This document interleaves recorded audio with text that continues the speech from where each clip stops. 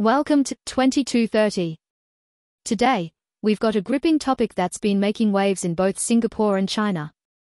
We'll be delving into the viral SGH incident and discussing the woman's actions and a Chinese uncle's response.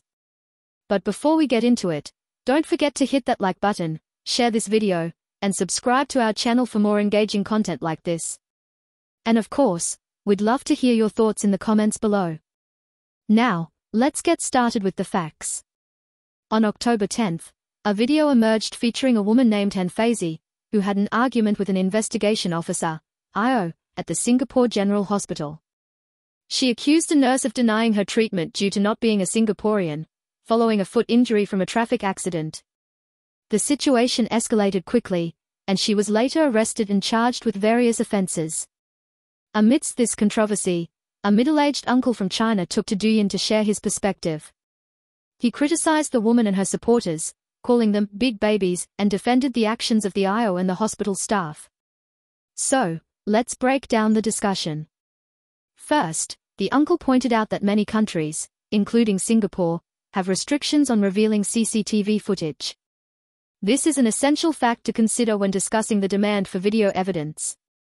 Do you agree with these restrictions or think transparency should be a priority? He also mentioned that in both China and Singapore, police officers typically do not allow people to film their identification. This raises an interesting question about personal privacy and security. Should the rules change when recording in public places, or should they stay the same?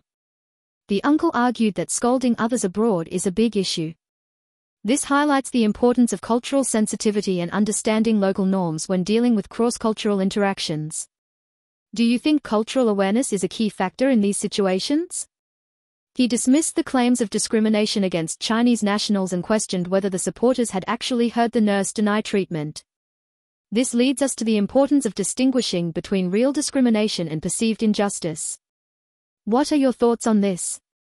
The uncle concluded by saying that Singapore's hospitals are known for their quality and that verbal abuse of their staff is not tolerated. This aligns with the general expectation of respectful behavior towards healthcare professionals. What's your take on this? Should there be a zero-tolerance policy for verbal abuse in healthcare settings?